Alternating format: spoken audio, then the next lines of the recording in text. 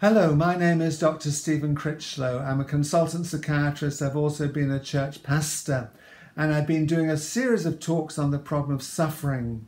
And in this last talk, I want to just summarize a little bit of what we've been saying and then answer one final and important question. Well, where have we been? Well, first of all, we said that God is a God of love. That is his name, that is his definition. And in love, he chooses to make people for relationship with himself. But he also gives them freedom, because you can't have love without having freedom. But through that freedom, man chose to rebel against God. And the story of Adam and Eve is the beginning of that rebellion and how man has rebelled against God throughout history. And through that rebellion, pain and suffering has come into the world.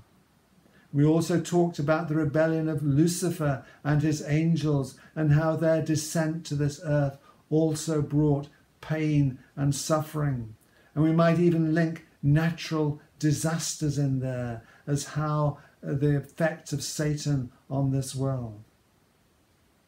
We also thought about how man had been made in the image of God and how through that image he was to rule over the animals and the kingdoms of this world. And even Jesus, when his disciples were in the boat and a fierce storm came, he rebuked the storm. Who knows whether mankind in relationship to God can actually work similar physical powers, because we're meant to rule over this world. But that rule has been lost because we've been subjected to sin and subjected to evil. And we've thought also about how God is a judge and will judge evil. We've also thought about the cross and how through that cross we see demonstrated God's heart of love. And through that cross we see that sin is judged and finds its judgment in the death of Christ. But we also see through Christ release of love, release of forgiveness, release of a new power. We've thought too about the tremendous suffering in this world and its different forms. But we've also seen how Christ in his earthly ministry reverses suffering. He brings healing. He never brings suffering to anyone. He's always bringing healing and blessing to the lives he touches. And we said that is the heart of God. The heart of God is for healing and for blessing. And of course, we've also thought about how the church's mandate is to do that. Suffering in the New Testament is persecution. It's not a problem in a sense to be solved. It's an evil to be overcome. And we've thought about how that suffering and pain is overcome through the power of the church and through the power of Christ. However, the church sadly has often let the side down, and instead of there being healing, there's often been abuse of power and other problems and love of money and other kinds of things that we've thought about. So suffering is still there. And yes, there's still healing there. And there's still overcoming suffering is there. But suffering is still there. And you might ask the question, the very real question, well, why does God not intervene to remove the suffering? And that's a very good final question to seek to address.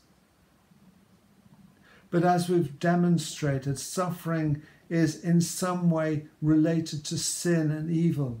It doesn't mean to say that in an individual life that the suffering is due to evil in that life, far from it. But suffering and pain and sickness in this world is the result of evil in the world and the result of rebellion against God.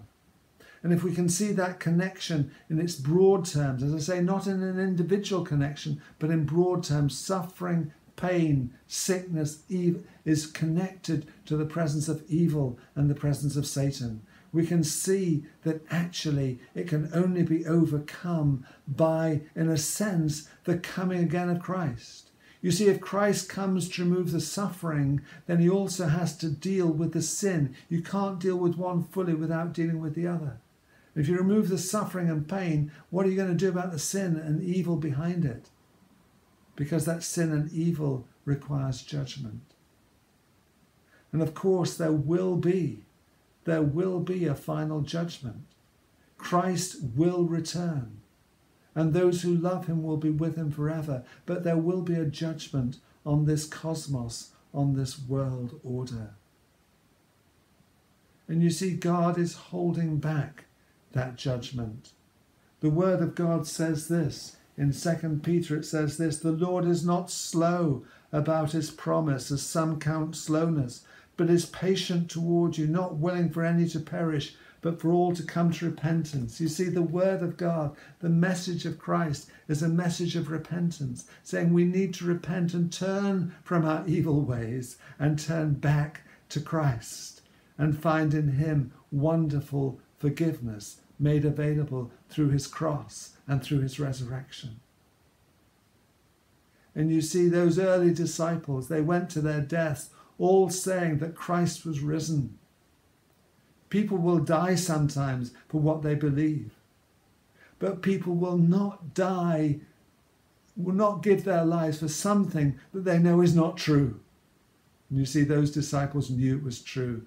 They'd walked with Christ, they'd talked with Christ, they'd eaten with Christ after the resurrection, and they go to the death saying, Jesus is alive, Jesus is true. And you see, Jesus is alive today, and he wants us to turn to him in repentance and trust and confidence in him. That's why he's holding back the judgment. He wants everyone to repent, but there will come a time when suffering is removed.